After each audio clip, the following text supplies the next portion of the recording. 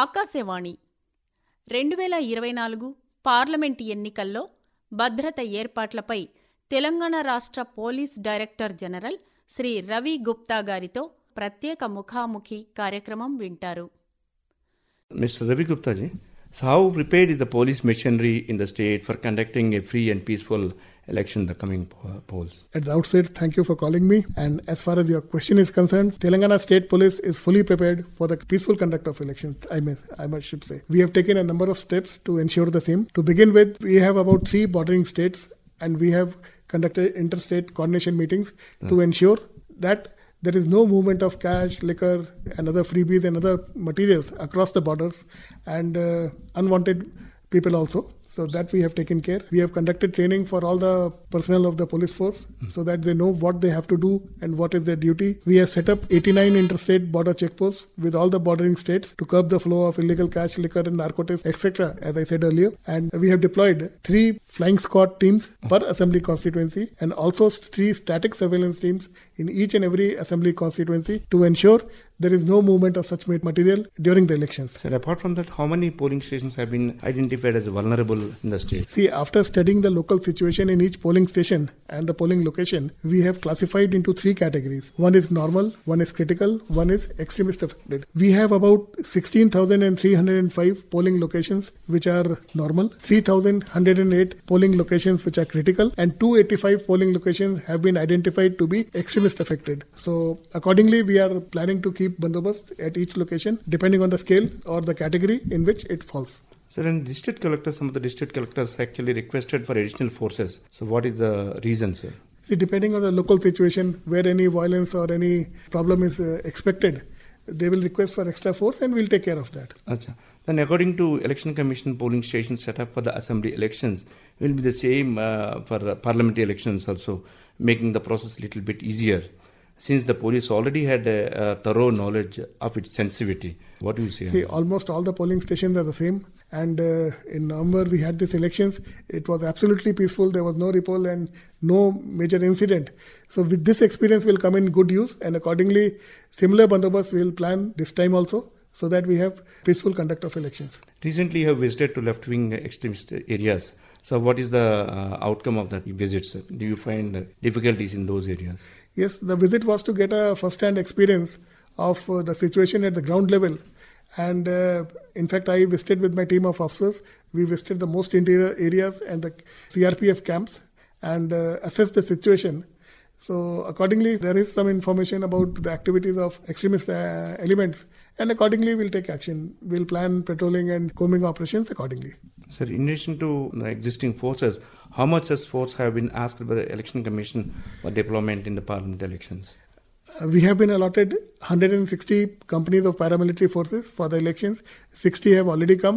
100 are on the way. They will come soon. And the total 160 companies will come.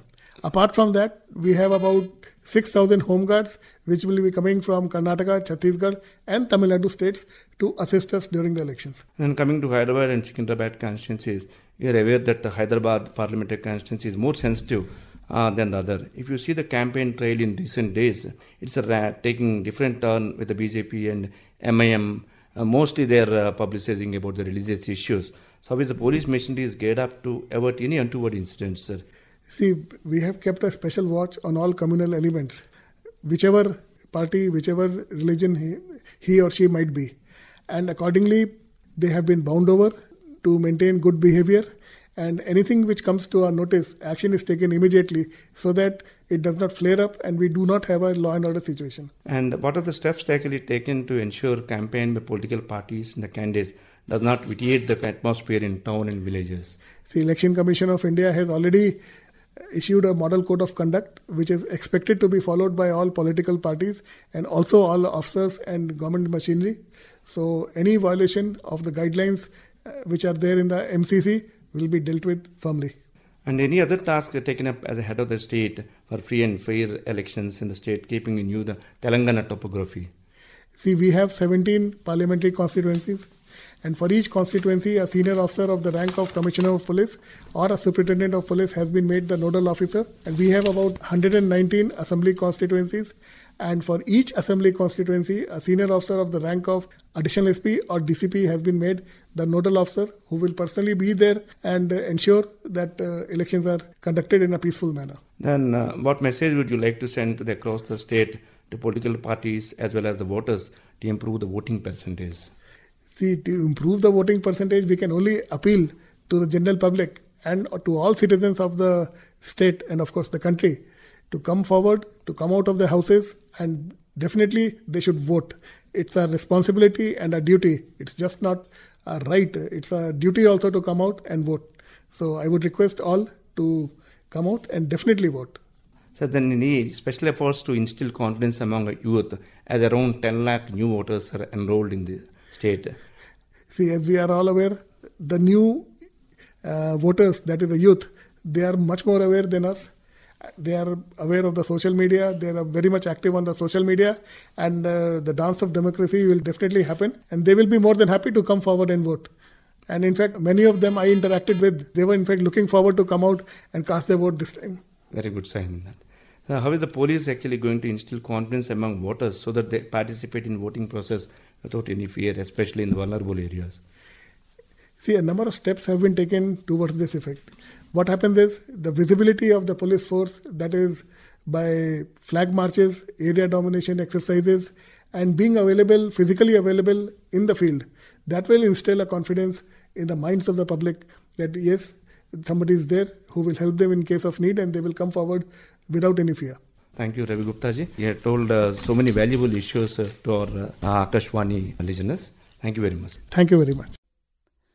ఇంతవరకు మీరు 2024 parliament ఎన్నికల్లో భద్రత ఏర్పాట్లపై తెలంగాణ రాష్ట్ర police director general Shri Ravi Gupta గారితో ప్రత్యేక ముఖాముఖి కార్యక్రమం విన్నారు.